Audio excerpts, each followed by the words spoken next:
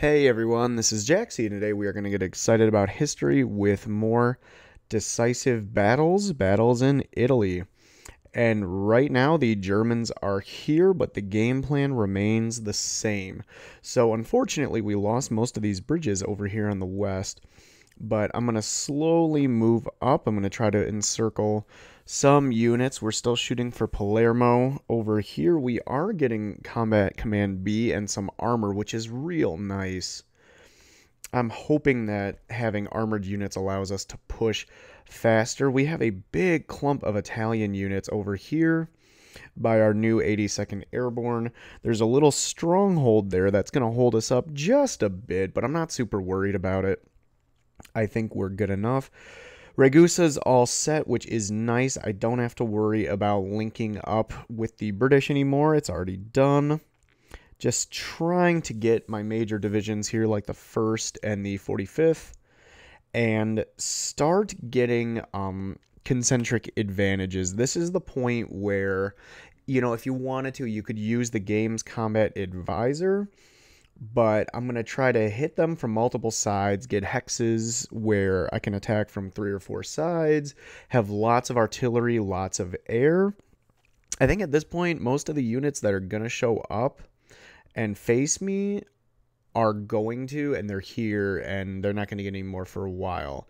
So I'm not going to worry about saving my air combat and air units for interdictions. I'd rather have them in the fight, putting the odds more in my favor.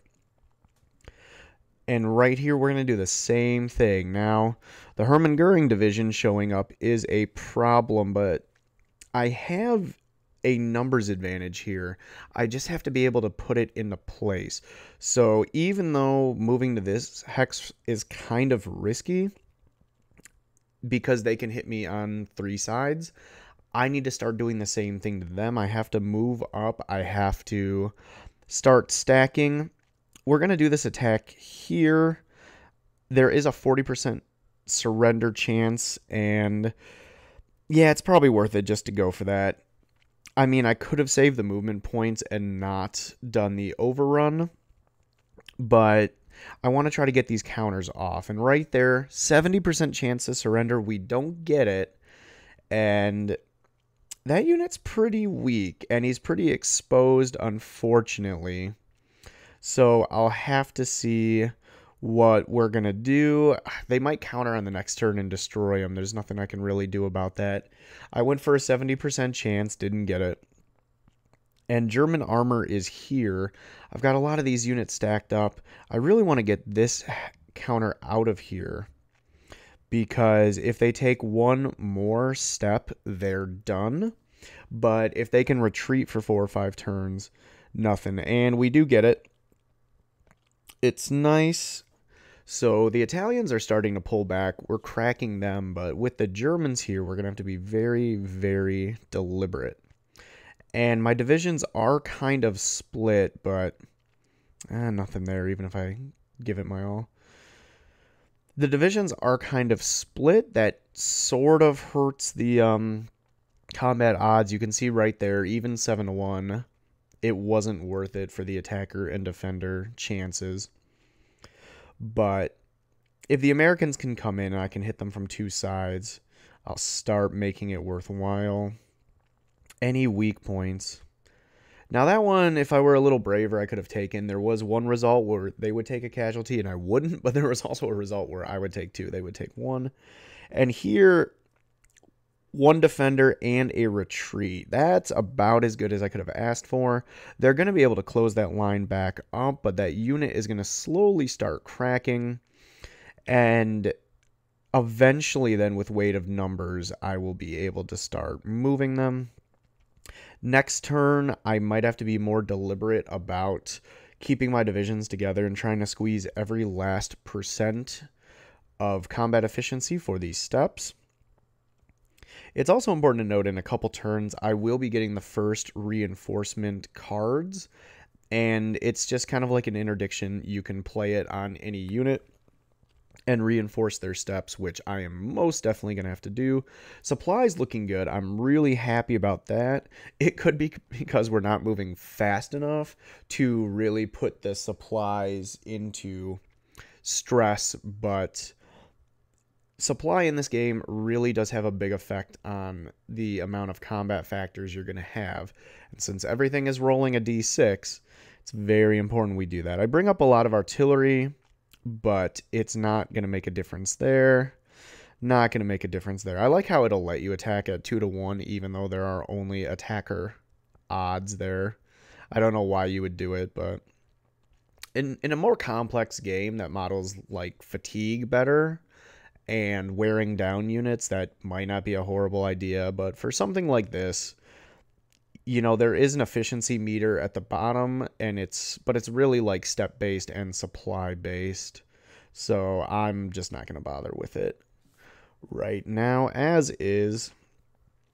Over here, let's just run through a lot of this game. If you're not using the combat advisor to plan your moves for you, it's really just checking out what opportunities you can get. Now 10-1, and they take a casualty and retreat. I wish I could have inflicted more damage, but I'm going to take free hits anytime I can, even though the retreat is negligible since they will definitely have time to come back and plug the gap. 40% chance, but I only get a 1-for-1. That's okay because I outnumber them, and the big red 1 will get the unit back faster than they will. So using follow-up attacks, I should be able to get something out of it. Can't even make them surrender on this strong point. That's disappointing, especially with engineer units attacking a fortification. Overrun here, automatic. It's not like it's a good unit I'm getting off the board, but you do get victory points for every kill, and a 70% chance there. Lovely. That bridge is clear.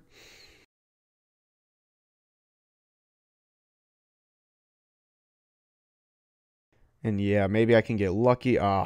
You do at least need a 2-1 even to launch an attack in the game. So unfortunately, even with the surrender option available, it's just not going to let me attack.